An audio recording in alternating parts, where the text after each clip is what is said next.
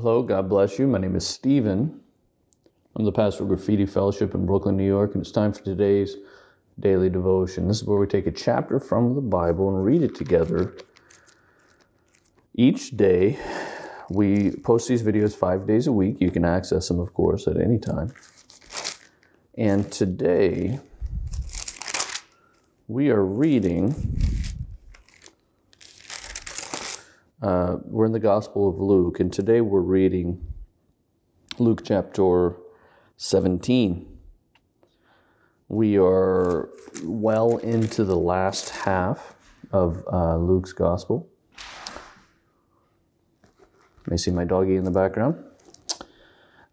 Luke chapter 17 is about average length, 37 verses. And here we have teachings about forgiveness and faith. We have 10 people healed of leprosy, the coming of the kingdom. And that coming of the kingdom subsection is about a little more than half the chapter. Right at half the chapter.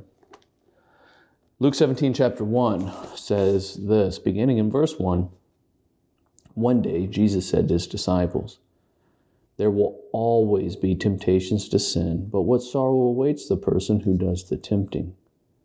It would be better to be thrown into the sea with a millstone hung around your neck than to cause one of these little ones to fall into sin. So watch yourselves." A millstone was a really, really big, heavy stone that was used in the grinding of grain. "If another believer sins, rebuke that person. Then, if there is repentance, forgive. Even if that person wrongs you 7 times a day and each time turns again to ask for forgiveness, you must forgive." The apostles said to the Lord, "Show us how to increase our faith." And the Lord answered, "If you had faith even as small as a mustard seed, you could say to this mulberry tree, 'May you be uprooted and thrown into the sea,' and it would obey you. When a servant comes in from plowing or taking care of sheep, does his master say, 'Come in and eat with me'? No, he says, 'Prepare my meal, put on your apron, and serve me while I eat. Then you can eat later.' And does the master thank the servant for doing what he was told to do? Of course not. In the same way, when you obey me, you should say, 'We are unworthy servants who have simply done our duty.'"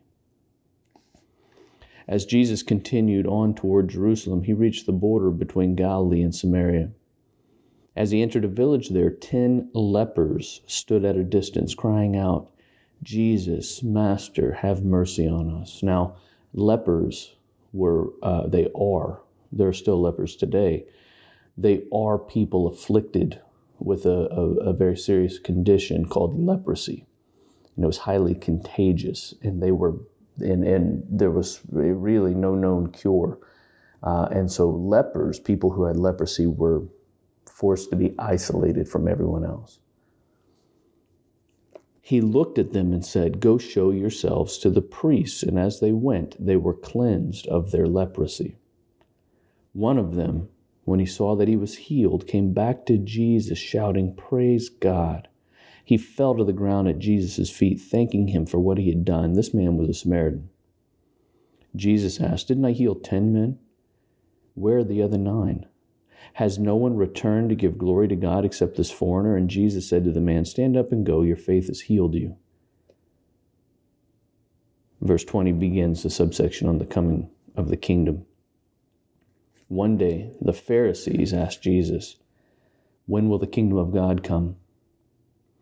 Jesus replied, "The kingdom of God can't be detected by visible signs. You won't be able to say, 'Here it is,' or 'It's over there,' for the kingdom of God is already among you." Then he said to his disciples, "A time is coming when you will long to see the day when the Son of Man returns, but you won't see it. People will tell you, 'Look, there's the Son of Man,' or 'Here he is.' But don't go out and follow them, for as lightning flashes and lights up the sky from one end to the other, so it will be on the day when the Son of Man comes. But first, the Son of Man must suffer terribly and be rejected by this generation. When the Son of Man returns, it'll be like it was in Noah's day. In those days, the people enjoyed banquets and parties and weddings right up to the time Noah entered his boat and the flood came and destroyed them all. And the world will be as it was in the days of Lot. People went about their daily business, eating and drinking, buying and selling, farming and building, until the morning Lot left Sodom. Then fire and burning sulfur rained down from heaven and destroyed them all. Yes, it will be business as usual right up to the day when the Son of Man is revealed. On that day, a person out on the deck of a roof must not go down into the house to pack. A person out in the field must not return home. Remember what happened to Lot's wife. If you cling to your life, you will lose it. And if you let your life go, you will save it. That night, 2 people will be asleep in one bed. One will be taken, the other left. 2 women will be grinding flour together at the mill. One will be taken, the other left. Where will this happen, Lord? The disciples asked. And Jesus replied, just as a gathering of vultures shows there's a carcass nearby, so these signs indicate that the end is near.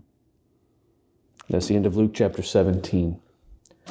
Thanks so much for participating in this daily devotion. Hope it's blessed you to include a little bit of God's Word in your day. I hope you'll continue to join us, and I hope you'll join us next time as we read together Luke chapter 18. If you've missed any of these videos, they're all organized in a playlist by book. So far, as of the recording of this video, we have the entire Gospel of Matthew and the entire Gospel of Mark and all the preceding chapters of the Gospel of Luke. And we're going to keep going. So over time, if you access this video sometime in the future, there may well be a number of other playlists on this channel that have a number of other biblical books. So definitely look for those, avail yourself to those. It's just a tool meant to help us include a little bit of God's Word in our day. God bless you.